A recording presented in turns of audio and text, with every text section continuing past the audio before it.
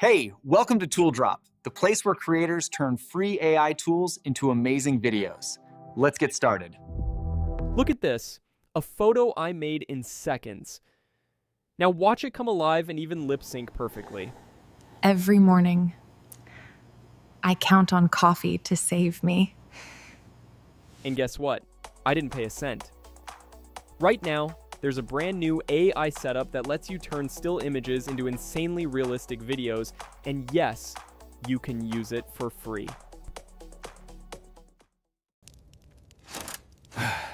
They told me this sword chooses its master. I think it just rejected me. If you want to create videos just like this one, watch until the very end. You won't want to miss it.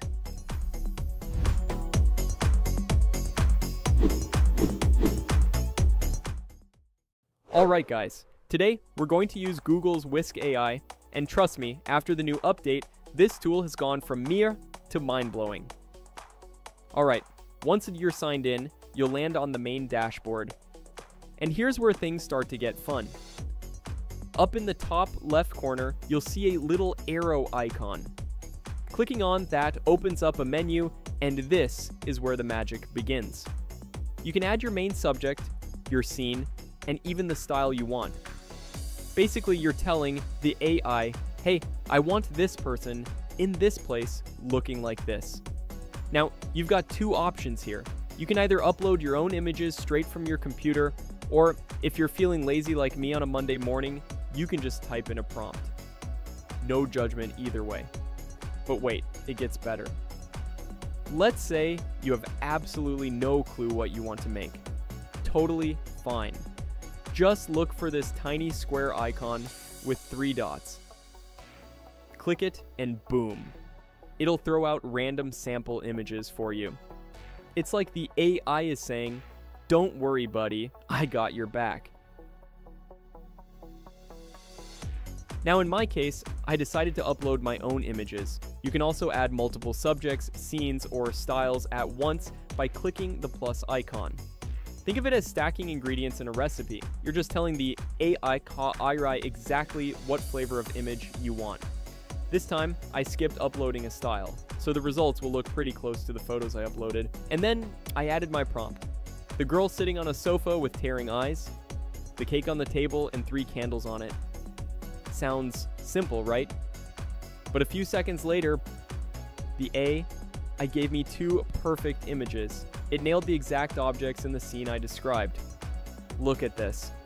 The details are stunning.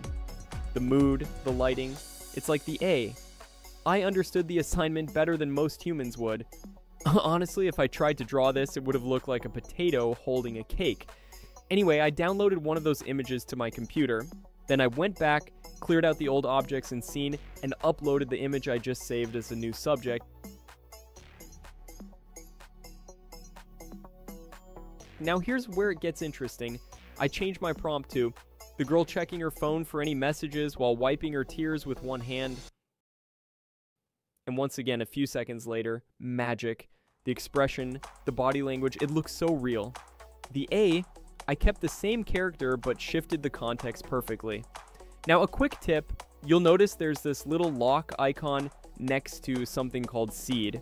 If you keep it locked, the AI will keep giving you images that look pretty similar. Same vibe, same structure. But if you unlock it, suddenly it's like rolling dice. You'll get way more variety. Both are useful, depending on whether you want consistency or randomness. I played around with a few more prompts and honestly the results were amazing.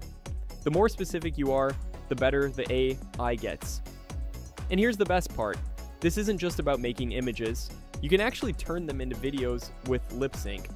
So if you want to see this still image come alive and literally talk, stay tuned until the end, because I'm about to show you exactly how. Now if you're new here, make sure to hit that subscribe button so you never miss a video like this. For this test, I actually went to ChatGPT and asked for some funny video ideas, and it threw me a bunch. Some were okay, but one really stood out. AI Pet Translator. Yup, a tool that could actually tell you what your cat or dog is thinking. Imagine the chaos. So I asked it to give me a full story with 5 main scenes. And then I told it, okay, now give me image prompts for each of those scenes. Pro tip, when you're asking for prompts, always mention what tool you're going to use. That way, the AI shapes the prompts to match your generator perfectly.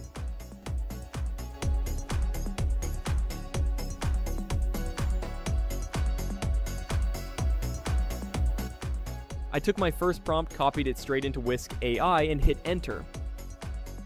A few seconds later, boom, 2 images popped up. One looked more like a hand-drawn sketch, and the other, a full-on cartoon style, exactly what I wanted. So of course I grabbed the cartoon version, downloaded it, and uploaded it back into Whisk's subject box. That way, every new image I generated stayed consistent with the same character style.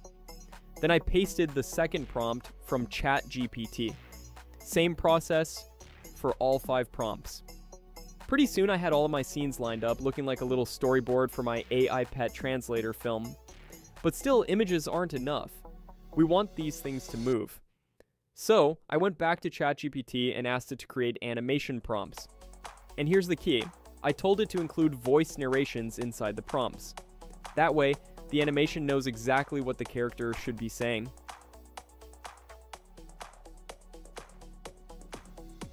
Back in Whisk, when you hover your cursor over an image, you'll see this little Animate button. Click it, paste in your prompt, and hit enter. Just don't forget, always put the narration inside quotation marks, or else the A, I won't know what to sync the lips to. And wow, just look at this clip. Okay, let's see what you're thinking, buddy. Perfect lip sync, like scary good. It's not just the mouth moving, it's the timing, the expressions, everything. Honestly, it's like the character knows what they're saying. The spaghetti is soggy. Maybe I should add more salt? Now, one limitation with the free plan, you can only generate 5 video clips. That's enough to test, but if you want unlimited videos, I've got a full breakdown of completely free alternatives in my last video. So check that out after this.